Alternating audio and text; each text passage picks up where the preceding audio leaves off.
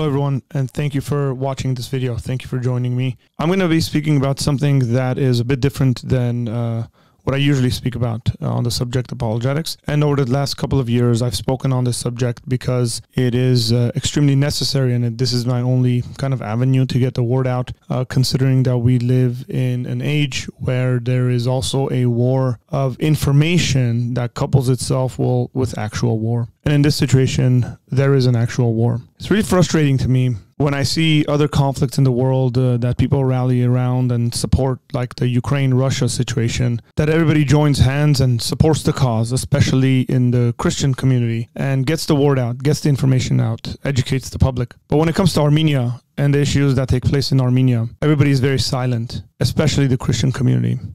And this happens predominantly because of the ignorance that people have about Armenia, where Armenia is, and why Armenia is even important. Or it just happens because of carelessness, because it's not a fad, because, you know, CNN's not talking about it, and Fox News is not talking about it, and MSNBC is not talking about all that stuff. So I'm going to share a video with you guys from a friend of mine who's on the ground in Armenia, who's a missionary in Armenia, and he will explain the situation. Now, this is time-sensitive stuff. This is as of September the 13th, about midday in Armenia. And when future information comes out as to what is taking place, then I will do my best to share that with you guys. So we're going to listen to Dr. Jacob Persley. I live in Yerevan, Armenia. It's September 13th. It's 9 in the morning of the year 2022. And I just woke up this morning to find out that the country that I live in here is once again being attacked by Muslim countries, from Azerbaijan backed by Turkey.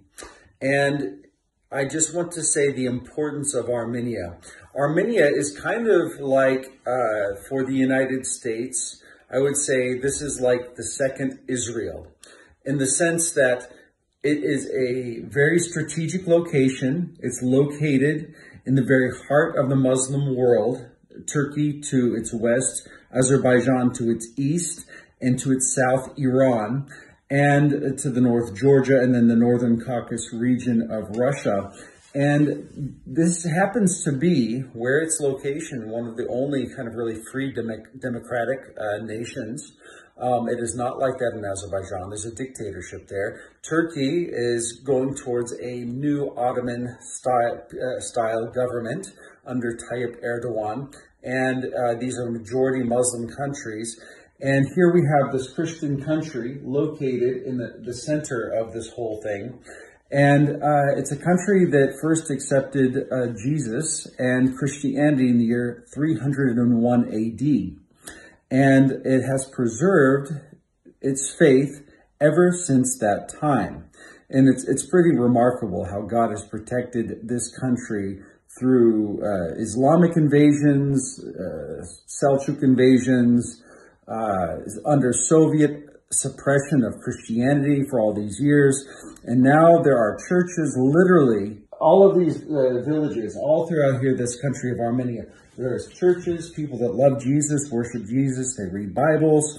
I'm saying this for all my friends back in the States that are in the churches that know me and pray for me, that we literally have churches everywhere. And now they're being attacked once again. And I want you to know that we need prayer. This is a very strategic country for the gospel, and the Christians here need prayer. And also, if you know anybody in the government, and again, I asked this last time that we were attacked back on September 27th of 2020 during a 44-day war, I asked that you would write senators, congressmen, and people that you might know to first inform them that there is a country named Armenia that is being attacked by Muslim forces, terrorist forces as well, because they also hired Islamic ISIS terrorists from Syria to come up and attack Armenia to take the heads off Christians. They did that last time. And I asked for you to write them senators and congressmen so that they would be aware and that they would do something about that. Again, I'm just saying, same issue again. And one more thing to say about this as well is I've been following the Azeri news again today and Turkish news, and everything they say to their people is 100% lies.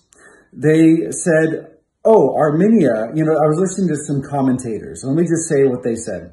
They're like, we don't understand. Why is Armenia attacking? Well, of course Armenia is not attacking. It's a tiny country of 3 million people surrounded by 15 million Muslims to the east and 90 million Muslims to the west that both want to destroy them. They're a small developing country with 3 million people. They're not going to be just propagating and attacking and invading any country surrounding them. They cannot do that. Okay, one. So the news commentators were like, well, why would they do that? We just don't understand.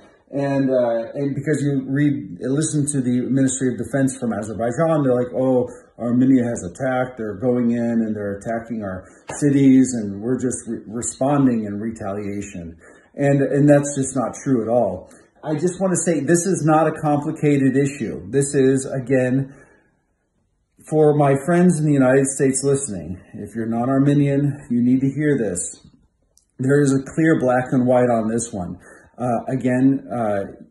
Satan has stirred up the Azeris, and they're stirring up the Turkic peoples, again, against Armenia, because Armenia is a Christian nation. There are so many believers all over this place, and people have been coming to faith left and right through the preaching of the Word of God in this country, and there's been changed lives all over this country, and Satan hates this. And the way he does this is to kill, to steal, and destroy, and he stirs up people against God's people. And that's exactly what's happening. It's very cut and dry, but again, we have something we can do about it as United States citizens. So there are a number of things that I would like to emphasize here. Number one, when you hear news or read stuff on Twitter and Facebook, and you see words like clashes on the border erupt or something like that, these neutralistic kind of sounding nonsense, it's completely false. Azerbaijan is the aggressor here. They just won a war 2 years ago, according to them, that they decimated the Armenian army and stuff like that. Why would Armenia be attacking them? Armenians are the aggressors here. It's very clear that Azerbaijan are the aggressors. It's very clear that they have their eye on the southern part of Armenia, and they want to unify themselves and connect themselves with a region called Nakhichevan, and through that with Turkey. They are much larger in population. Armenia has about 3 million population, and Jacob mentioned the numbers for Turkey and Azerbaijan. And just go and listen to their, I don't want to say president, to be in all honesty, because he is a dictator. He is a hereditary kind of leader following after his father, and he's got it set up in a way where his wife or his children will take over after him. They are ruthless. They have their teeth sharpened, and they're really going after not only the land of Armenia, but Armenians themselves. You can do very basic research on the subject and see the sort of stuff that they did to people that they captured. Anything from beheadings, and it's not just soldiers. I mean, beheading old people, where you get these Islamists that jump on top of churches and go into churches and decimate the churches and yell out, Allahu Akbar. And then in the comment sections, I'm sure there's going to be some Azeris and Turks that are going to come in there and say, you're lying. This is not a religious war. Well, if it's not a religious war, why are you shouting God is great on top of a church? Why are you guys converting churches into mosques? Why are you bringing in religious terrorists to do your fighting for you? In this part of the world, as I've said in the past, separating politics from religion is extremely difficult. They're almost always connected to one another. And that's very difficult for Westerners and Americans specifically to understand. But that is the reality. So if you would please shift your attention away from Ukraine and Russia just a little bit and pay attention to maybe to you or maybe to the deaf and dumb world, a very insignificant part of the world. Pay attention to my people. Pay attention to the land of my birth. Pay attention to my brothers and sisters. Thank you very much.